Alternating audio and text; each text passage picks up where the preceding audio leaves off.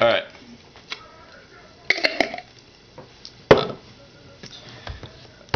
I'm making this video to explain nothing to my roommate.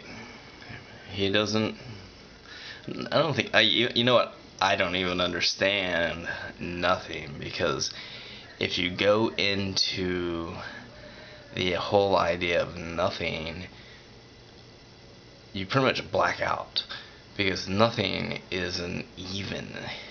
You can't have something in nothing. Nothing is a lack of.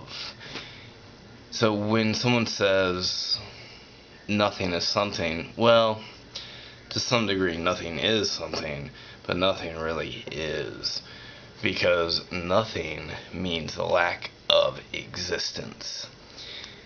No one really understands nothing, because there is something, because we're in the earth. The earth is.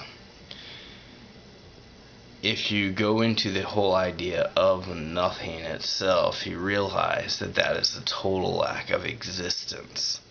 It's kind of like the concept of death itself. When you die, and you will die, I will die, every being dies, you very well could turn to nothing, which means you don't exist.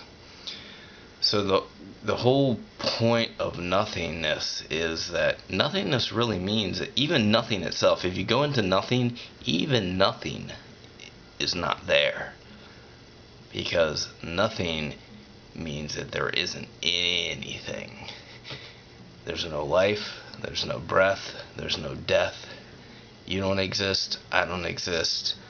It's really something no one understands, because we are.